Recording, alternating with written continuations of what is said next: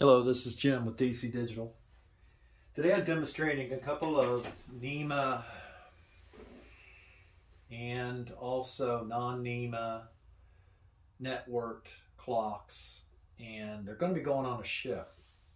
And what's so unique about these clocks is that they both can pull in a relay, energize a relay, or an and-on light, as you can see here on the smaller one, and also a relay at 50 events. They could be 50 events for a week. So a 7-day programmable bell schedule is what we call it. And basically, you're going to set that bell schedule up on a web page that each one presents to the network. So you would go into your network on a web browser and punch in the IP address of the clock that you want to have a schedule on, or actually want to see, and implement the scheduling of the bell or and-on light or relay. And they're both just single relays, or single zones, what we call it, type clocks and bell scheduling. So I'm going to go into that and show you that. And then also they wanted to be able to switch between two different time zones. These so happen to be going on a ship, so they will be sailing in different time zones, and they need to be able to quickly shift it to one time zone and another. So one of the time zones is changed to Atlantic, one is changed to Newfoundland time. And right now they're on, I believe, Newfoundland time. Well, I'm going to go ahead and click Atlantic time, and it's an hour ahead, so that's out in the Atlantic. And then I'm going to switch it to, as you can see here, that this is the top portion of this specific network web page, and I'll go over and change the other one here in a minute. And then this is Newfoundland time, and it is 30 minutes ahead of the Atlantic time. So they want to be able to switch it quickly on the run and make that adjustment. The bell schedule, both of them both web pages will look like this. They will have their model number here at the top, and what the device name is. If you scroll down the page, you see the time, the Newfoundland time, and if you go back to the Atlantic time, it'll switch back over to that, and it switches on the display also. But if you scroll down the page, it will tell you the device name, and that can be changed too. So say it's in the bulkhead or the kitchen or the bedrooms or something like that, you could put this clock in, you can put that name in here, and that's switchable up here in the the network settings. So the network settings tab, device name, and we have the name of the card in here, and also our brand name. Username, we have username, password.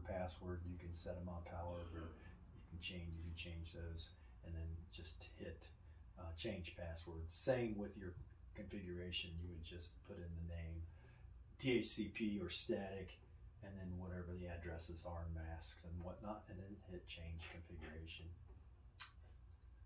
The configuration settings, though, what server is it going to? That's up here at the top. Where do you want to get the NTP time from? They also wanted a GPS server, and we do have that, where it's available on our site, and that works off of the GPS satellite system, so it's independent of the network time. It supplies the NTP time on your network, and so both of these are pointing to that server. You can point them to NIST time or Google time or Microsoft, and it will latch onto those and bring those times up. If you want a different time zone, that can be also, all the time zones can be put in into this time zone rule or other time zone. And right now, these are just preloaded Atlantic, Eastern, Central, Mountain, Pacific, Alaska, Hawaiian. You can change from 12 to 24-hour mode. And then also we do have a function, we do have customers that want a temperature probe, and that is here in temperature settings. And then once you've changed those, just hit change configuration. So the bell schedule, I'm going to go ahead and demonstrate that. I'm going to demonstrate it on the smaller one here since it's silent. The other one, the large DC-40, has a horn connected to it. They wanted a horn. They wanted to hear it obviously outside. Obviously this one's a NEMA enclosure. That's a NEMA and 4X enclosure. And this is aluminum, all aluminum enclosure. So this is the one I want to demonstrate the schedule. So right now we have a 321. So if I put a bell in here for 322, it's 322 p.m. Not 32, 22. It's p.m. in the afternoon. This is Wednesday. And I put in a bell. And then I go down here at the bottom and hit submit. And so it went ahead and recognized that this is the next bell. So it's going to put this in for Wednesday. So it moved it up chronological order, and I didn't send it to it quick enough, so I'm going to go ahead and change that to 23 p.m.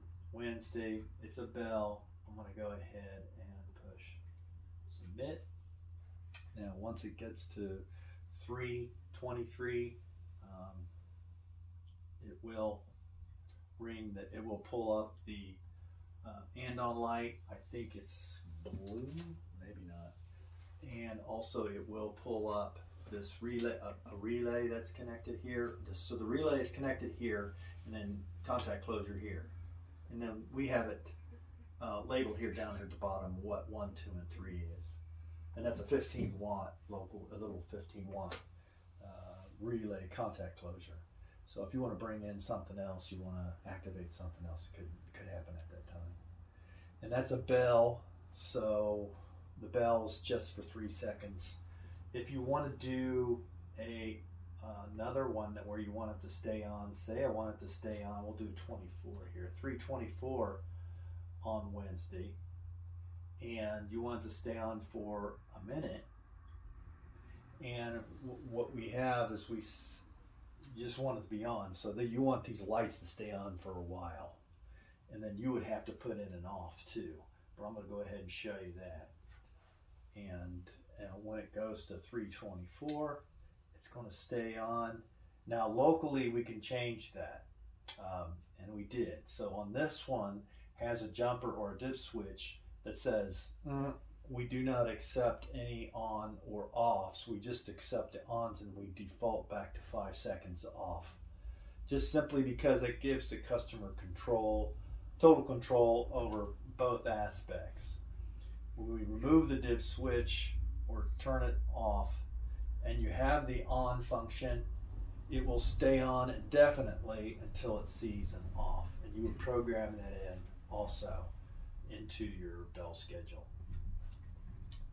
So I'm going to go back to home, and it gives you the layout, that gives you the feedback of what this specific clock looks like on your site, the time, everything. I'm going to go to, I punched in the next one. When I go to the next one, I put in Newfoundland time. So this one's on Newfoundland time, and that's on Atlantic time. And the same thing, I can change it. I can change it to Newfoundland, and it does it right away, and then gives me feedback here.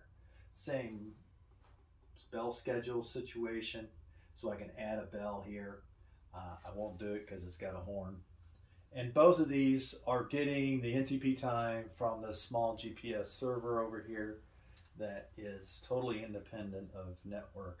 It does put your NTP time on the network, but it doesn't require internet access to the outside world. So, again, this is Jim with DC Digital, and I'm introducing this